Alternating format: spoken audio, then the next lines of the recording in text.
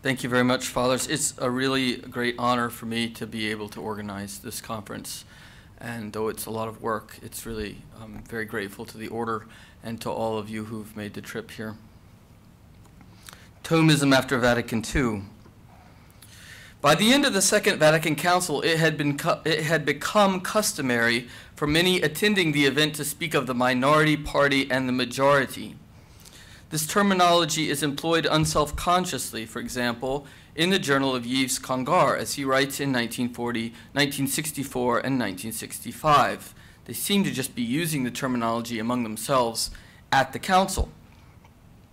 Both parties, if there really were such, were no doubt each numeric minorities within the larger whole, but they represented ideological tendencies vying for influence. In retrospect, we can say that they were divided by a common question. How should the Church understand herself and her mission in the modern world in the wake of the decline of ancient monarchical regimes and the rise of modern secular democracies? Both sides were, in a certain sense, seeking to preserve the fullness of Catholic teaching and to promote that teaching in the modern world. Both longed for the reunion of the Church with the predominant culture, but with differing points of emphasis. One tendency was to see this aim in primarily defensive terms, the minority emphasizing the preservation of authentic intellectual and spiritual traditions over against an errant modern secularism.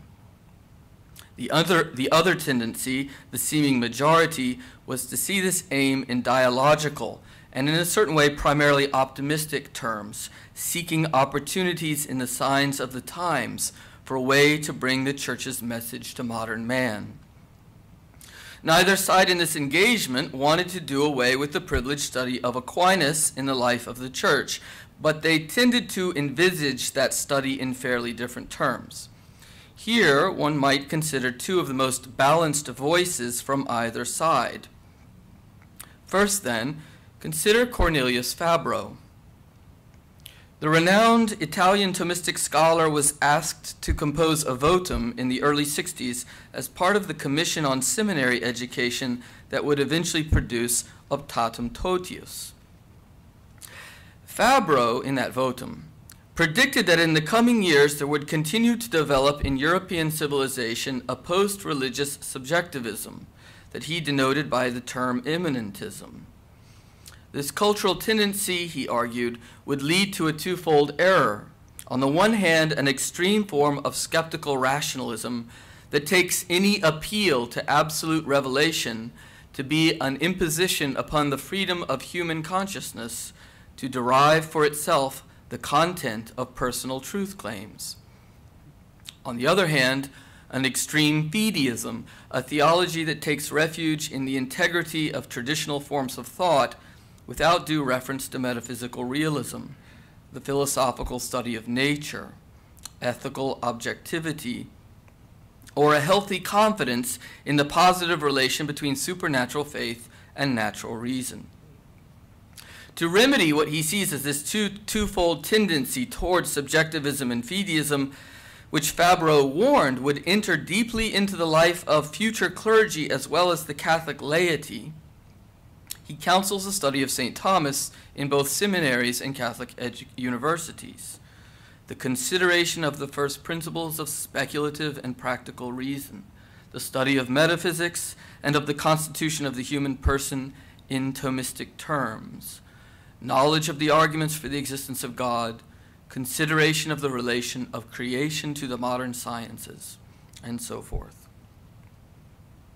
Secondly, consider Yves Congar. Interestingly, Congar saw the council as a kind of vindication of Thomism, at least in its spirit or method of procedure. And just to note, this is really quite different from Joseph Ratzinger, who thought that the event signaled a return to an older patristic model of engagement with culture, rather than that model represented by scholasticism. In an essay published in 1967, Congar contrasted two visions of Thomism at the council. One particularly focused upon, quote, a system of abstractions and of prefabricated solutions to intellectual problems, close quote. Congar associates this form of Thomism with Billuart as a paradigmatic example. He claims that it developed out of the long-standing rivalries between religious orders and their theological schools, and that it is more interested in inter-ecclesial quarrels than in real engagement in evangelization. Catholic intellectual life is most healthy, by contrast, when it engages with the real problems of its age and helps to make the gospel most accessible to those both inside and outside the church. In other words, Catholic theology should be missionary in nature. Congar claims that the Council follows the example of Aquinas in just this regard, now to quote him a little bit extensively. St. Thomas was not a man who repeated categories and conclusions supposedly formulated once and for all.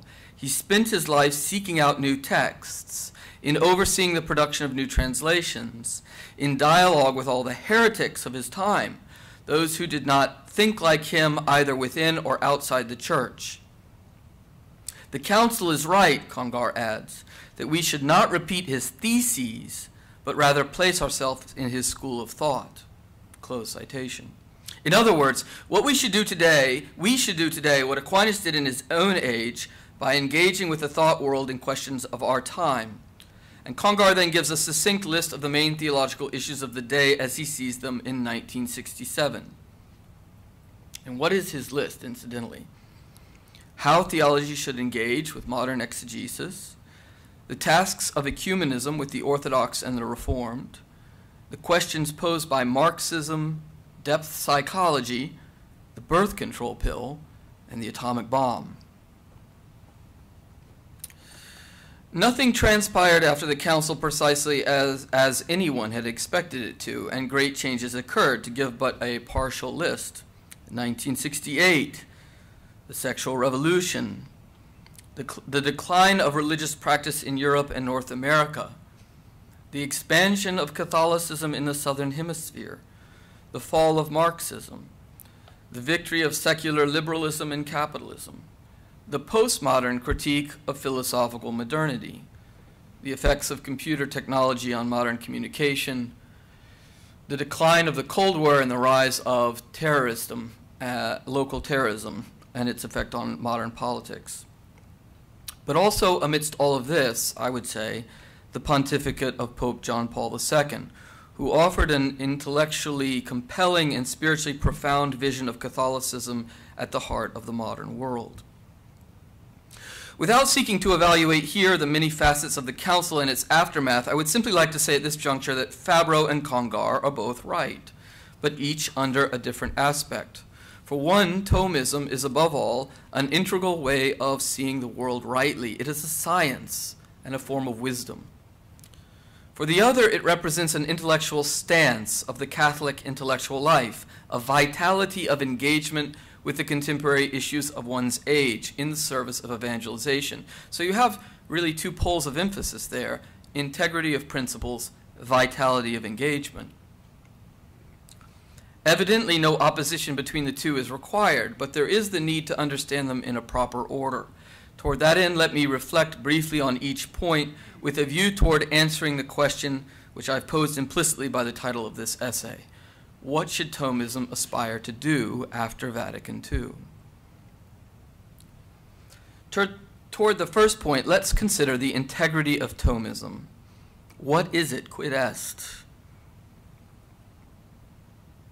First, we must say that it is simply painfully minimalistic to say that Thomism should represent to us merely the valid aspiration to do in our own time what Aquinas did in his, to create out of the dialectical web of opinions that currently occupy our own cultural space a unique Christian vision.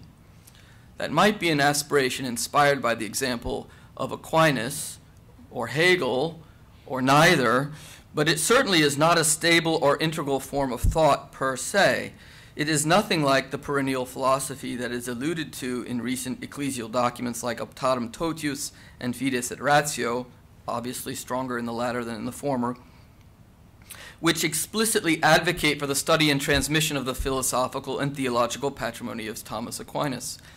But on the other hand, I think it's in danger to define Thomism merely by reference to Aquinas' most unique philosophical and theological theses, those teachings which set him apart even in the 13th century from his scholastic contemporaries.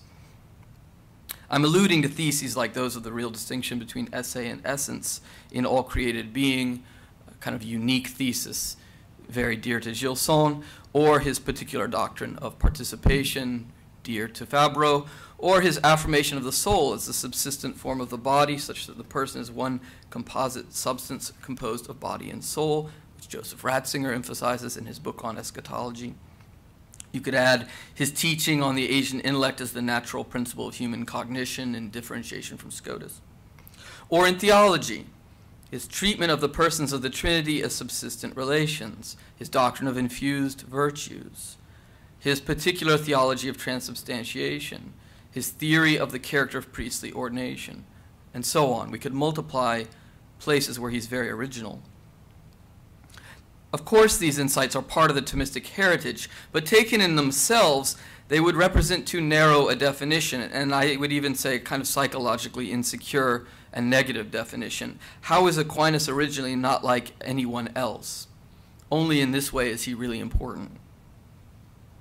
Instead, perhaps we might say the following. First, philosophically speaking, Thomism is broadly conceived, I realize this is controversial, a Christian Aristotelianism based in the classic philosophical patrimony, expanded organically and developed insightfully in the light of Christian revelation.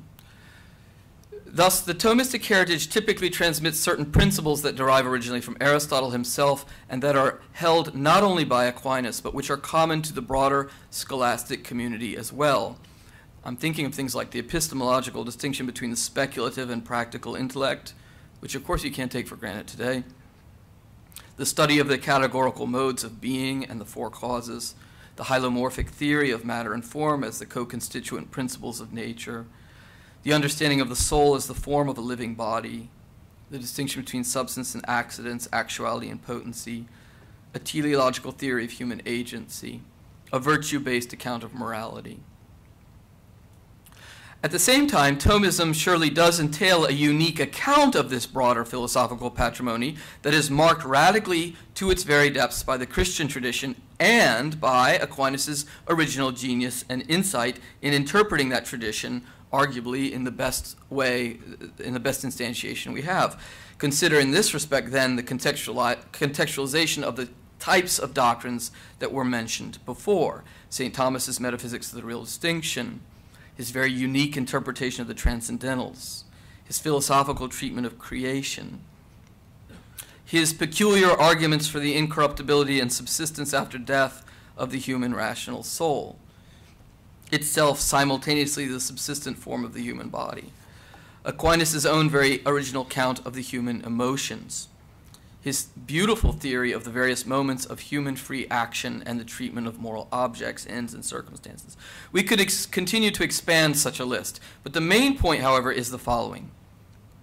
Thomism does contain, philosophically speaking, a coherent body of doctrine, an account of the structure of reality, and is at the same time well grounded in the larger tradition of European philosophy. It cannot be reduced to a sociological motif or a merely formal intellectual aspiration. To understand what Aquinas is arguing about the nature of reality, one must develop a habit of consideration of reality itself, seeking to understand if the analysis given by the Thomistic tradition makes sense, is defensible, is organically unified, or not. The truth is at stake and not mere procedure. But at the same time, Aquinas' thinking is rooted in a larger tradition of conversation. It does not emerge from nowhere to be interpreted only by a hermeneutic of discontinuity with all his forebears and successors, as if we had to be wed to some kind of, I think, overly stark Heideggerian meta-narrative, wherein everyone has forgotten the essential except Aquinas and a few privileged modern interpreters who have rediscovered his true genius. I'm really nervous about the idea that we have to dismiss 800 years of European Christian intellectual life at the expense of making Aquinas seem like the original genius, which he is. I don't think you have to choose between that kind of, I think you could be more affirmative of many of the great contributions of other Christian thinkers between Bonaventure and Henry de Lubac. Second, theologically speaking, Aquinas' theology takes its point of departure from the teaching of Christ and the apostles. I'm speaking of Aquinas the theologian. That teaching that has been transmitted and understood by the church. Aquinas as a theologian is a model in his own right qua theologian, and he is constantly seeking to understand the principles of divine revelation and the intrinsic order to these principles. His thought in this respect is both historical and analytic, patristic and biblical and patristic, but also scholastic and rational and demonstrative, also very intuitive at times and mystical. Reading Aquinas teaches one how to think theologically in a balanced way. And to say that Aquinas is a great theologian is not to deny, but is in fact also to affirm that he's a great philosopher. For as he himself points out, Sacra Doctrina ordinarily makes use of a number of philosophical, historical, and scientific theories not derived immediately from revelation, but which enter into the speculative habit of theology, just because theology can and must make use of the truth of those teachings. A clear example would pertain to the humanity of Jesus Christ. God has become human. But then what does it mean to be human? What should we believe about the body and soul of Christ, his human intellect and will, the nature of his human death and resurrection? Here, inevitably, philosophical views impact our particular exposition of the theological mystery, and simultaneously, the consideration of the mystery of God continually invites every person, qua philosopher, to adjust or rethink his or her views. There's a virtuous circle of interaction. When we speak of a Thomistic theological tradition, then, we are denoting something complex. Certainly, it is a kind of robust scholastic theology, historically well-informed, at the service of the magisterium. It is affected in distinct ways by Aquinas' philosophical choices, but it's also characterized by Aquinas' distinct theological insights and acumen. Father Norbert del Prado made this argument many years ago in his famous work on Thomism as a Christian philosophy. Del Prado argued there, for example, that Aquinas' metaphysics of the distinction in creatures of esse and essence and of divine simplicity contributed in important ways to his articulation of the mystery of the divine persons of the Trinity as subsistent relations. God is simple without composition of esse and essence or composition of any kind. And simultaneously, God the Father, Son, and Holy Spirit are each the one God, the Creator. Therefore, there is nothing that distinguishes the persons of the Trinity with respect to essence or existence, and each person must be considered in his subsistence to possess the simple plenitude of the divine being. Consequently, the persons are distinguished only by their relations of origin, which are interpreted in light of the processions of the Son from the Father and of the Spirit from the Father and the Son. The persons are then subsistent relations. Each one is from another in all that he is, and each one contains in himself, well, the Son and the Spirit are from another in all that each is, and each one contains in himself the perfection of the divine essence, the Father giving the Son to be eternally by way of generation, the Father and the Son giving the Spirit to be eternally by way of spiration. In his notion of the persons as subsistent relations, Aquinas offered the Church then a particularly balanced form of Trinitarian monotheism, because he managed to acknowledge in a very profound way simultaneously both the absolute primacy of the divine unity and the absolute primacy of the distinction of the divine persons. Arguably, this articulation of the mystery of God has not been surpassed by any other exponent of the doctrine. My point in giving this example is not to claim that Aquinas' theology is special simply because of his metaphysics. I certainly wasn't saying that. Nor is the point to claim that all Catholic theologians need to be Thomists. To affirm that is to mistake Thomism for the doctrine of the Church, which it clearly is not. Instead, the point is simply to underscore by these limited examples that Thomism has an essence. Thomism has an essence. It constitutes an identifiable intellectual patrimony that deeply affects the long-term health and stability of the Catholic intellectual heritage in the dual domains of philosophy and theology. If Thomism has a role to play in the age we live in since the Second Vatican Council, this is clearly due to the integrity of the principles of Thomistic thought as a way of thinking about reality. And I say this then following Cornelius Fabro. Meanwhile, Congar is concerned to categorize the contribution of Thomism in terms of dialogue with the thought world of one's age, and I've recast this categorization in terms of vitality. A living Thomism must not only transmit the integral knowledge of principles, but also engage contemporary issues in the service of evangelization. Here I think we should be careful. Being in dialogue should not be confused with authentic vitality.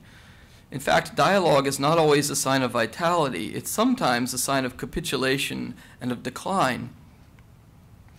But what Congar is rightly denoting, it seems to me, is the following. You don't win over the culture of your age unless you can solve its internal intellectual problems, or at least address them seriously.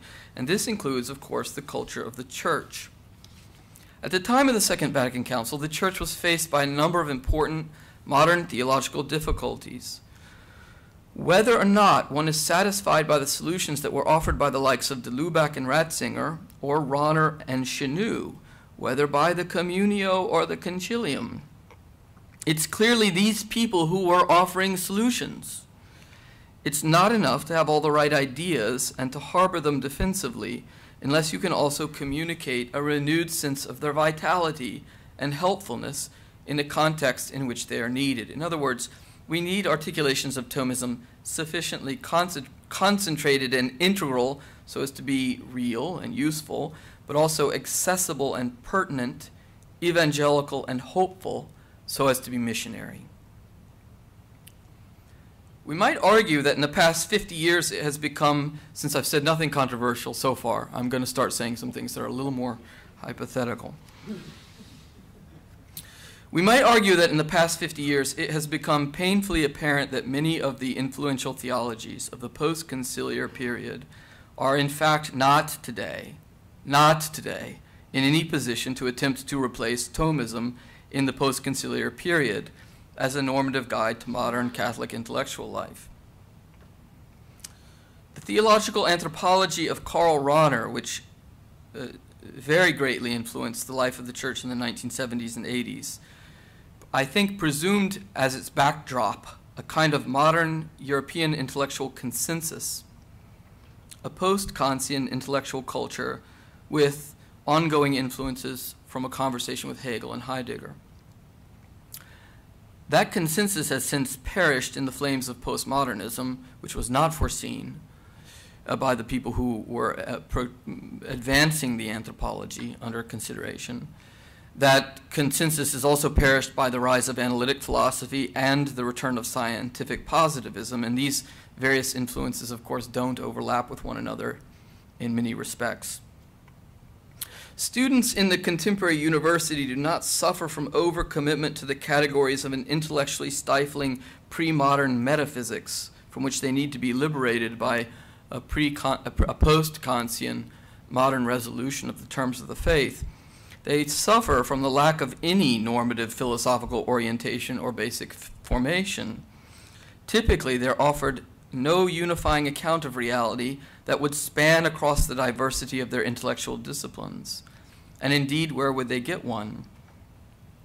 University culture today is characteristically dominated by constructivistic postmodernism and scientistic positivism, both of which offer very truncated visions of reality and which are in fact profoundly incompatible with one another.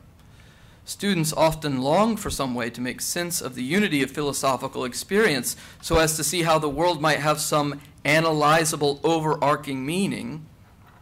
And if they're Catholic, they want to see how the various disciplines of learning, whether scientific, philosophical, or literary, relate to the theological tenets of their faith. And strangely, in this context, the Thomism that was viewed by many as a cultural impasse at the time of the Council increasingly can be understood to be of a unique relevance.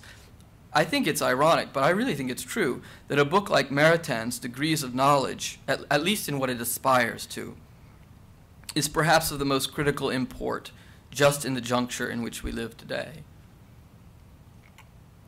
I'm not saying that Thomism should be presented under a triumphalistic banner as the solution to all life's intellectual problems. I don't believe that. I think that would be kind of crazy given our cultural situation. And I'm not saying that the 24 Thomistic theses are the ready-made response to the thought of Michel Foucault, although I think a very strong argument for that could in fact be made. But, but I'm saying something more measured, despite myself. I'm just saying that Thomism in our own age has become one of the only plausible contenders left that offers an authentic vision of the sapiential unity of human knowledge amidst the diversity of university disciplines. Now, politically, to be sure, our situation is one of cultural disenfranchisement. We are complete outsiders, an underground movement frequently, to be truth be told, a little bit unwelcome in the university. But the rivals who today are offering either the church or the modern world a plausible narrative of the intellectual life are diminishing and are not having such an easy time themselves. As a Dominican friar of the Toulouse province said in the 1970s during an episodic period of particular turmoil, "Brothers, things are bad here, but by the grace of God, they are worse elsewhere."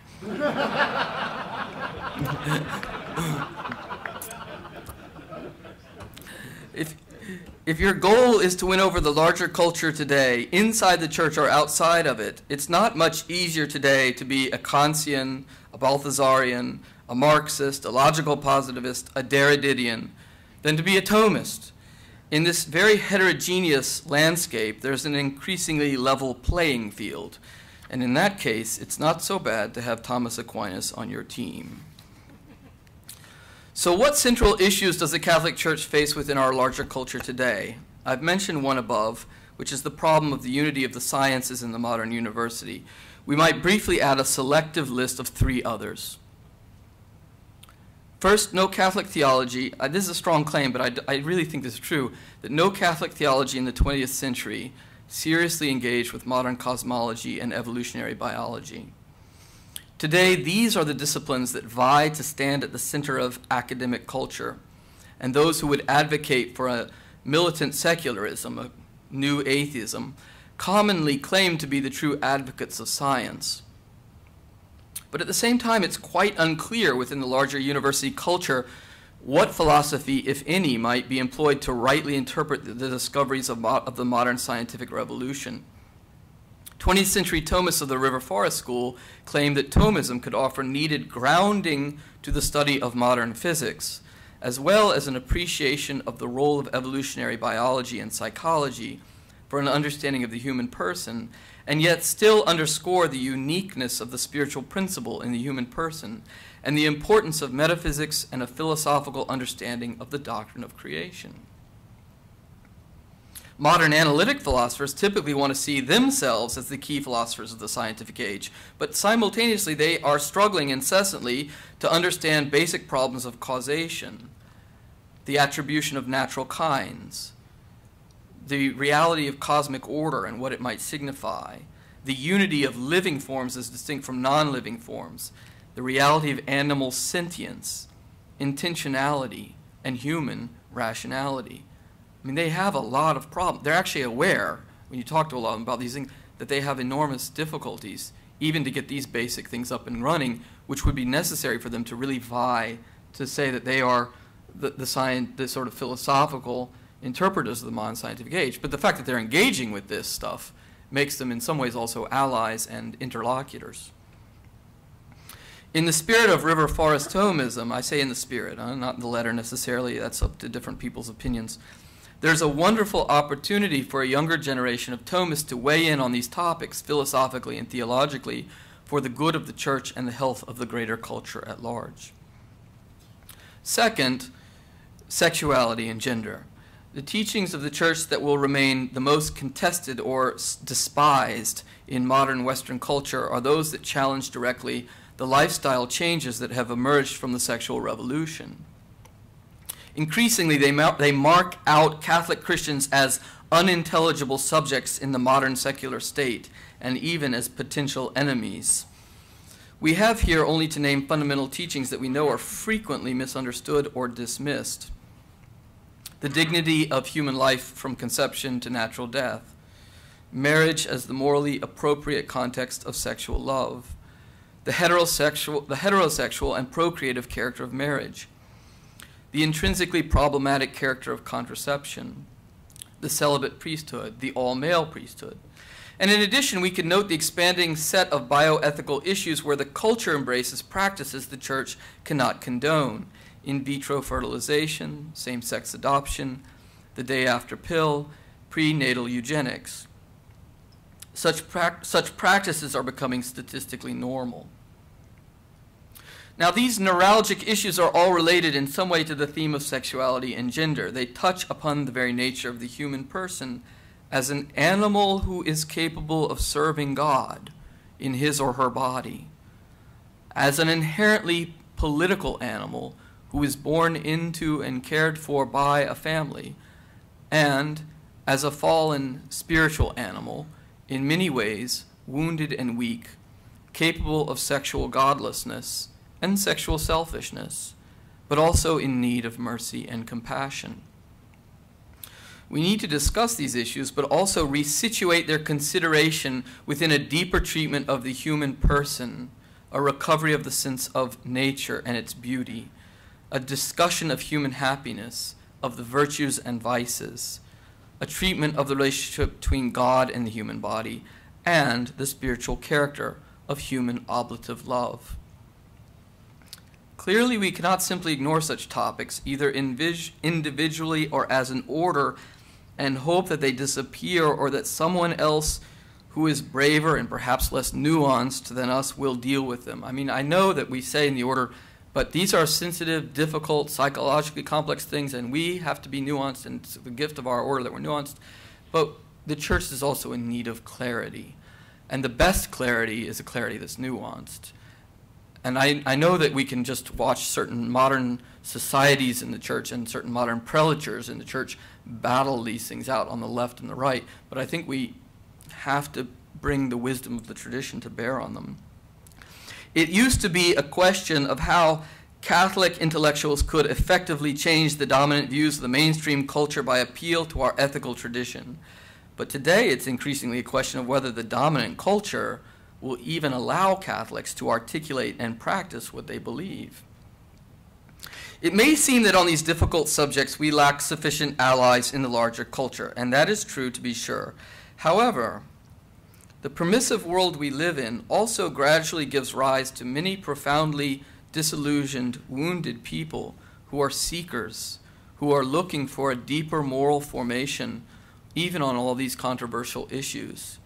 If we provide a framework that is at once coherent and demanding, but also rationally accessible and compassionate, we will be preparing a counter-alternative to the predominant culture, a kind of potent intellectual remnant.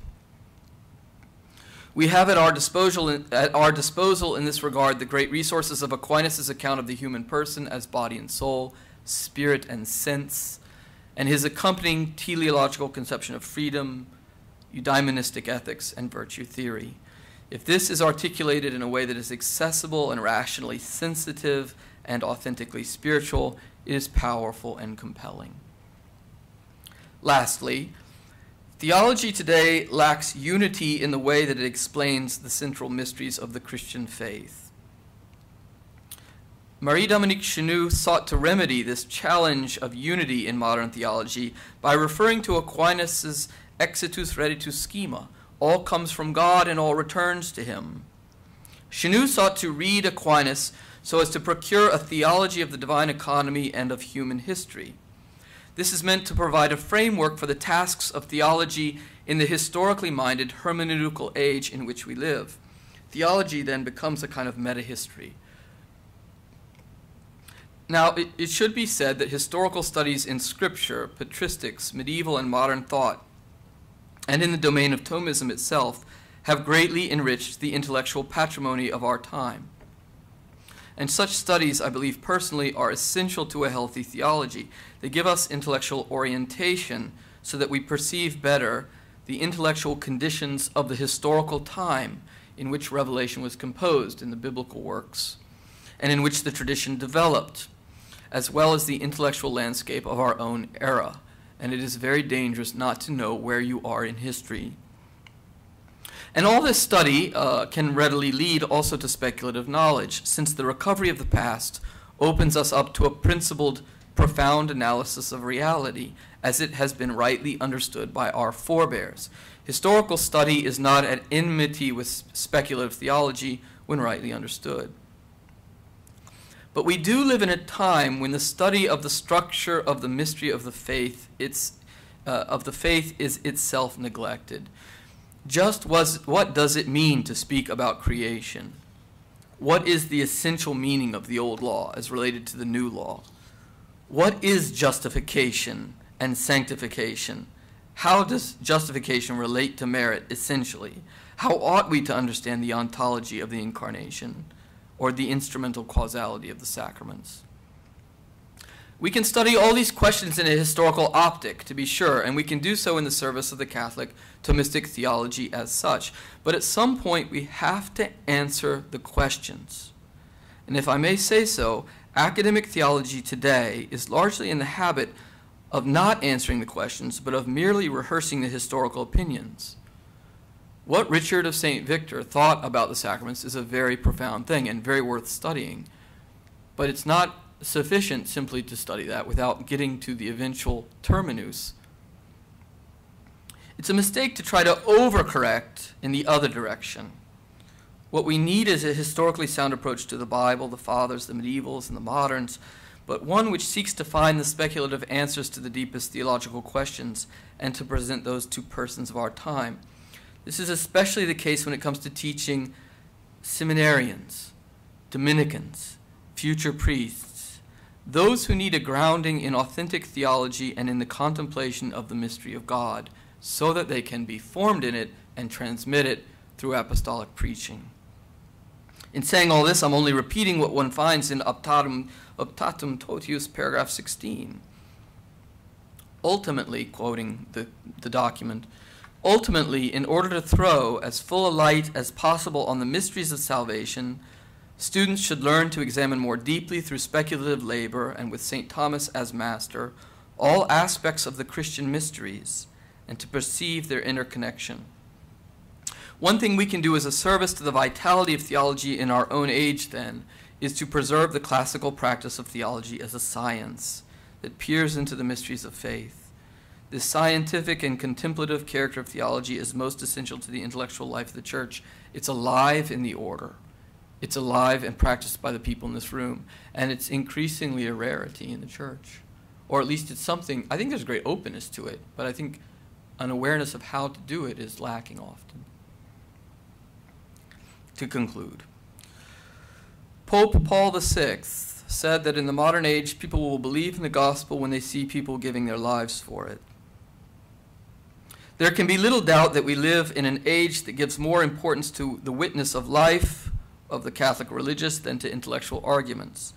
Interestingly, witness in this respect the initial popular reaction to Pope Francis. This might seem in some ways like a fundamental problem for the revival of Thomism. Isn't it, after all too conceptual? But I don't think that's true, actually. Consider this. Scholasticism was a form of thought that developed in large part in religious communities and which was employed not only to sustain the life of those communities, but also their missionary activity across the span of the world. When Franciscans were formed in the thought of Bonaventure or Scotus, and Jesuits in the thought of Suarez or Vasquez, this formation was meant to equip them to engage with all facets of reality, both in the religious life of Europe and abroad as missionaries. What was aimed at was an integrated life of religious witness that also was accompanied by a profound speculative analysis of reality, understood in light of God, the Most Holy Trinity. That integrity of spiritual life and intellectual vision, then, is something precious, and it must be said increasingly rare. And I don't say this with any happiness, actually. You don't see today many Scotist Franciscans or Suarezian Jesuits, let alone communities of them interested in undertaking an integral way of life that is integrating the scholastic formation with a way of life. And yet, brothers, amazingly, what I am referring to still subsists in the church, in a particular way in the life of the Dominican order, where the speculative study of Thomism can still be found as something integrated within a collective evangelical witness of religious life. This is something of tremendous existential vitality and import in our world today. The era, I didn't say error, I said the era of post-conciliar opprobrium regarding Thomism is long gone. It is time to engage anew, without trying to return to the now sterile debates about Thomism that took place in the immediate aftermath of the council. Our context is different. We are called upon to serve the church and to evangelize in a largely de-Christianized world. In this task, we as Dominicans have a certain responsibility for the intellectual life of the Catholic Church that we cannot really delegate to others. And that responsibility weighs upon us. We feel its weight. But it's also a blessing. It has the power to shape our order in wonderful ways. It can be a source of new life within our own communities and for those to whom we preach.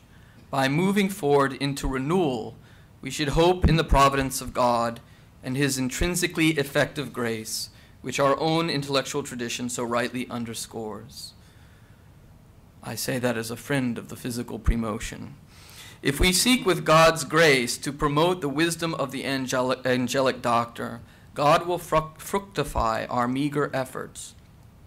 It is to us to act with hope and to find inventive ways to do so now and in the future together. The revitalization of Thomism in the order today will succeed best where it is lived out within the context of a dynamic Dominican fraternal life and evangelical preaching. First, then, the integrity of principles.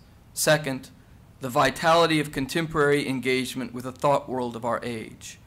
But third, the aspiration to live this out within the context of a dynamic community life committed to evangelization. Those are plausible aims for a Dominican Thomism after Vatican II. Thank you.